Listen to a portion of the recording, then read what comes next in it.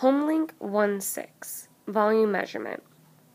Volume is the measure of the amount of space a three-dimensional object takes up. When we talk about volume of a container, for example, a vase, a can, a glass, a bowl, a bucket, a box, we are talking about the amount the container can hold. So how much goes inside of the container. Only three-dimensional objects take up space and have volume. Two-dimensional shapes have other attributes that we can measure, such as length and area, but two-dimensional shapes do not have volume. Number 1 says, circle each item below that has volume. So, first one says a wiggly line drawn on a paper. If I have a wiggly line, can it hold anything? No. So let's cross it off. A bar of soap. Does a bar of soap take up space? Yes. What about a circle? Does the circle I just drew, have volume? No, it can't hold anything. What about a baseball? A baseball has volume. An empty crayon box. So think of a crayon box. Can you stick things in there? Yes.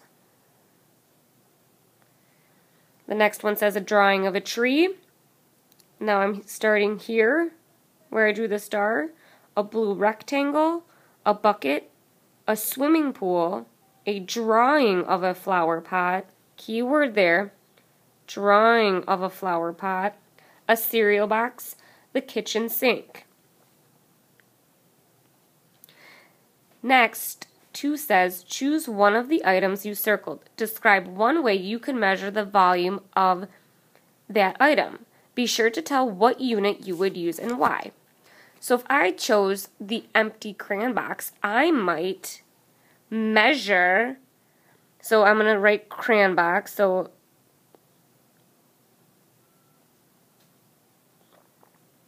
crayon box, and I would measure using crayons.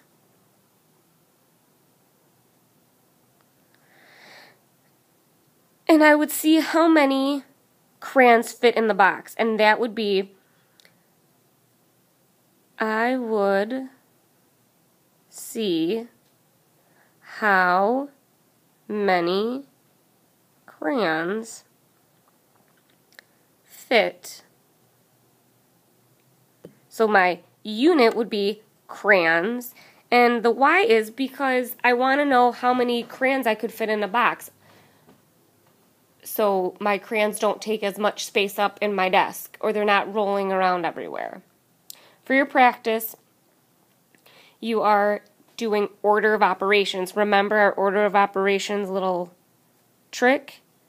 Please excuse my dear Aunt Sally.